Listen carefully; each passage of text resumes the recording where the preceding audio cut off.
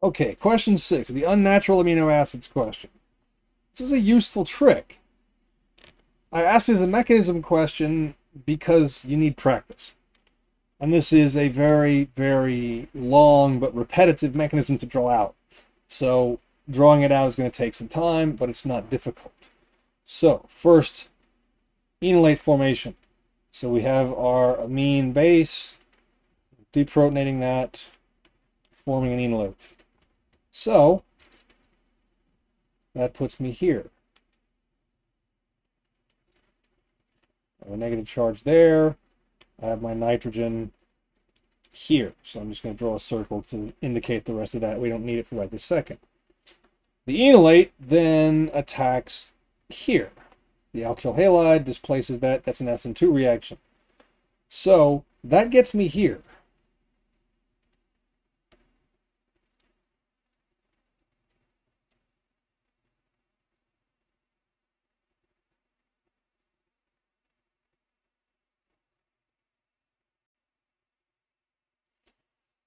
At that point, what's left is ester hydrolysis and amide hydrolysis.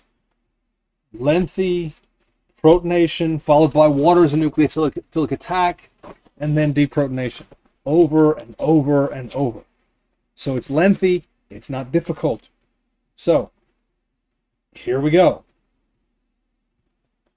For the esters, I'm just going to draw one side of it, and we'll basically just draw the other side of it as having gone through the same thing without the arrows. So it'll make this a little easier to draw. I have R, and I'm just going to put the nitrogen as R2 right now. We will get back to that in a moment. Realistically, the ester and the amide are all hydrolyzing at once. We're going to treat them sequentially just to make this reasonable to draw. So, first, we have the hydronium ion. Protonation happens at the carbonyl group, or carbonyl groups as it may be in this case. So I'm going to draw them both as protonated, even though we're only drawing the arrows for one, just to make this reasonable to draw.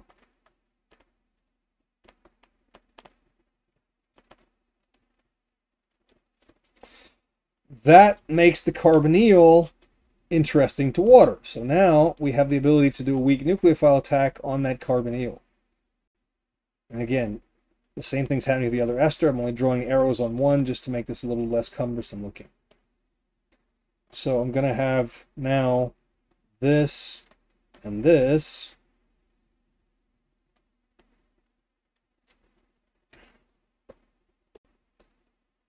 Let me stretch this out a little bit so I can see everything clearly.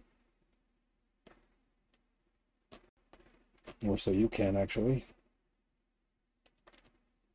So now I have both sides of the both of the esters. Now carbonyl's gone. I have 3 individual single oxygens, and then I'm going to have another molecule of water take care of that to give me another neutral compound. So now I've got this.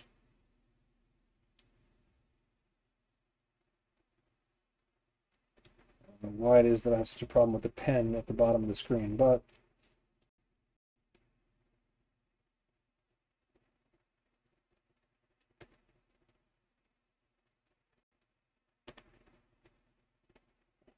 all right.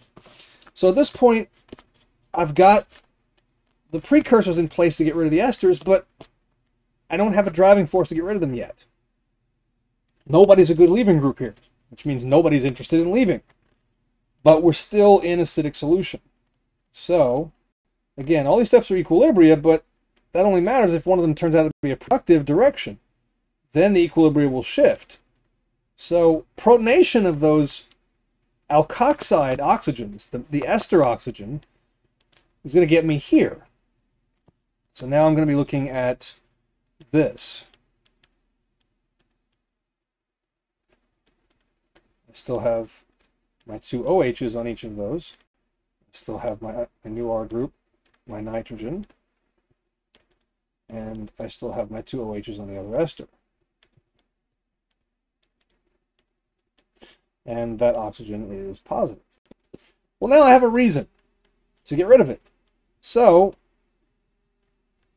I'm going to use the top one just for simplicity.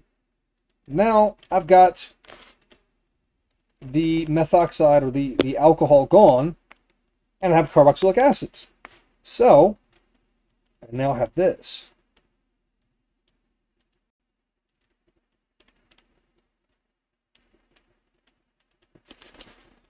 Now that in itself doesn't go anywhere, but we have a rotation around this bond. So we do that, and what we get is something that is productive. We've rotated one carboxylic acid 90 degrees, or 180 degrees. So that now we can deprotonate it using the lone pair of the carboxylic acid. When I do that, I actually get carbon dioxide as a byproduct, and I get the formation of an enolate, an acid enolate, temporarily. So that left carbon ends up as carbon dioxide. I'm going to draw it in place. I still have the R and NR to here, but I have a double bond where that was like this. Now, this is obviously wrong geometry for that alkene, but I'm trying to show you where things ended up in the previous structure. Oh, sorry, and that H is there. It's not an anion.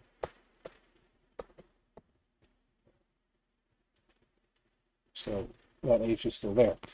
So this is what was this hydrogen, this one. And this double bond is still where it was.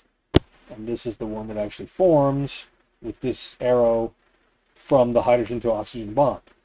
So now I have something that is going to undergo tautomerization fairly quickly using the solvent. So let's just draw that real quick. I'm going to fix the geometry.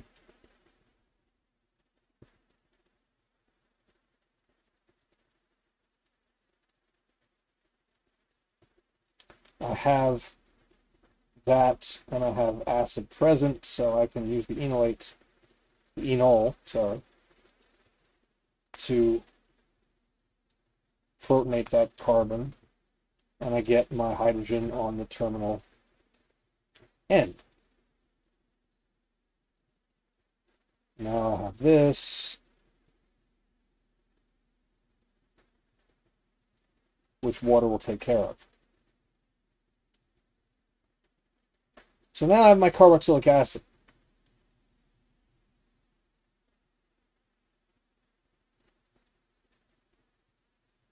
Now we've ignored the nitrogen up to this point.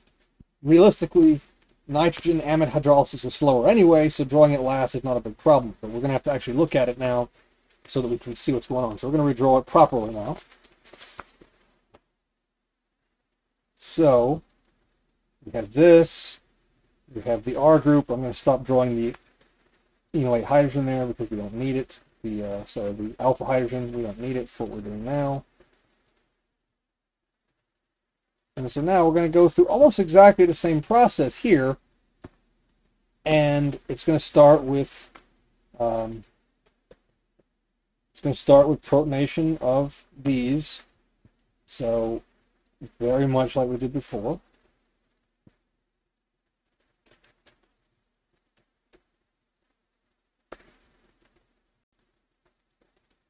And making those, and again, it's unlikely they're both happening at once, but I'm just going to draw it symmetrically so that we can actually just get on with it and not draw something that's even longer than it is already. So now we've got a carbonyl that's willing to be attacked. So we have water present, and in we go. In both cases, I'm only drawing the arrows on one side as before, just to make this a little more visible. So we're here. So we now have this protonated version. Same thing over here. And then water is going to help us take care of that. So that we get to a neutral compound here. So we're going to be looking at very, very similar to what we saw in the previous case.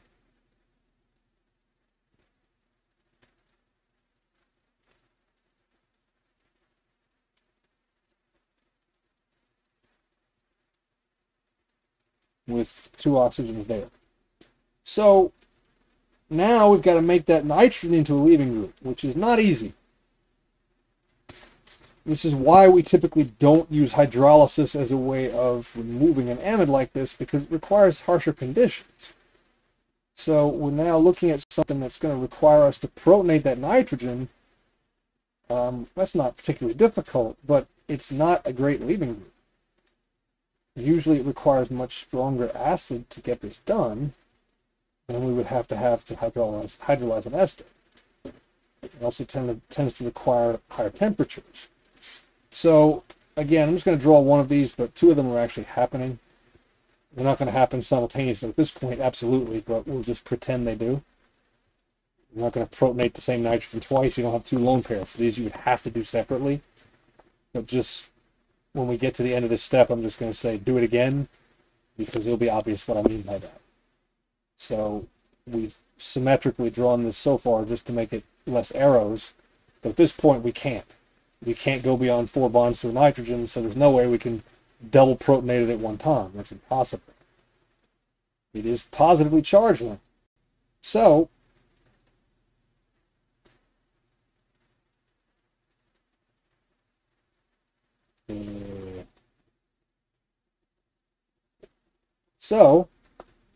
we now can lose it as a leaving group. So after that stage, probably could use water too there to help kick that off by taking that proton at the same time. So at that stage, we're here.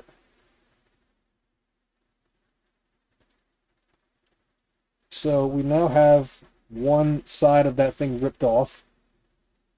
And so we then have the other side still in place. So we've got to do that same trick again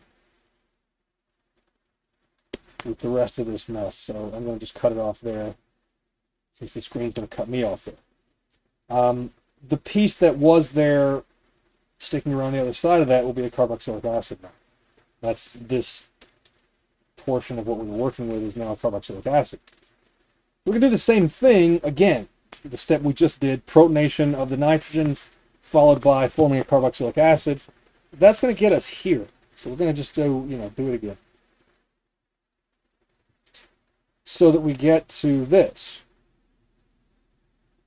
So here, and the leftover product is that benzene ring. There's the bottom end of that thing. And now it just has 2 carboxylic acids on it.